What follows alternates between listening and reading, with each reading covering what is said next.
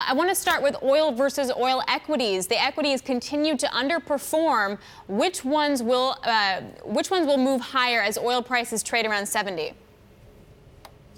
Hey, good morning, Alex. So a lot of different equities. We actually think the energy midstream space, the energy infrastructure space will move higher.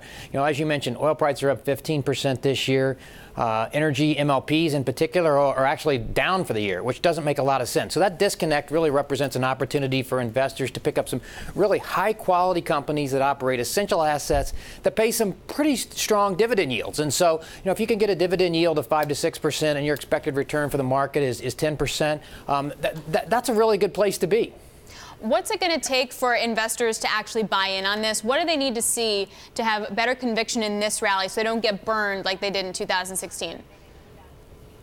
Yeah, that is a good question. You know, Alex, I think the biggest thing is we need to see commitment from OPEC that they're not going to return production to the market, right? That's what everybody's waiting for. And I think you're seeing signs of that happening every single day, right? You're seeing inventories fall both globally and in the U.S. You've heard OPEC talk about a potential long-term alliance with Russia, where they would monitor and keep inventory levels lower for a longer period of time.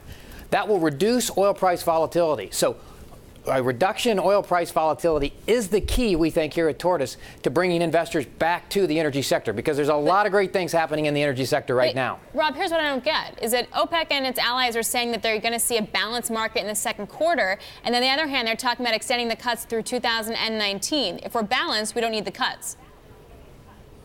Yeah, it depends on when you factor in when you call it balanced, right? I mean, inventories have been elevated the last 3 or 4 years, so we're going to be back to inventory levels that were consistent with the last 3 or 4 years. But if you go back in history beyond that or before that, inventory levels have been much lower historically. So I think what they're going to try to do is get back to a period where it's more of a normal inventory level. Hey, the bottom line is this, Alex. OPEC wants and needs higher oil prices. We've been saying that here at Tortoise from the beginning.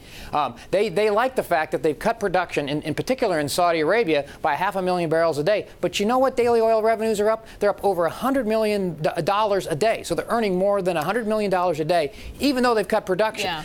That's fantastic. I think a lot of OPEC countries are experiencing the same things. They like that, and they want to keep that going.